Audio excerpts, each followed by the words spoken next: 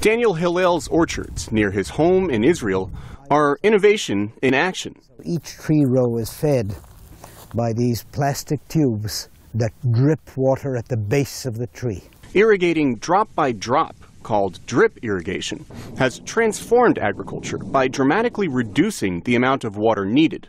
Farmers now rely on it in water-scarce regions from Spanish vineyards to African onion fields to America's fruit and salad bowl, says University of California at Davis hydrologist Jan Haltmans. We in California grow about 50% of the fruits and vegetables of the continental United States. And the reason that is possible is because of, indeed, these drip and micro-irrigation techniques. Hillel got his start in dryland farming as a pioneer in Israel's Negev desert in the 1950s. The issue was efficient use of water, because land is available, it's extensive. Water is limited. These desert farmers did not have the luxury of running irrigation water through channels to their crops, the way farmers have since ancient times. So Hillel and others gave plants just what they needed, just where they needed it.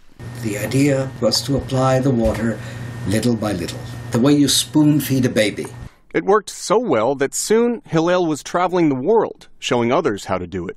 Experts say drip irrigation is an innovation whose importance is growing as climate change and rising population strain water supplies in many parts of the world. This is where water use, water availability, water use efficiency, and climate change and crop production all converge.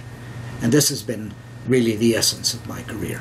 A career whose legacy can be measured drop by drop. Steve Baragona, VOA News, Washington.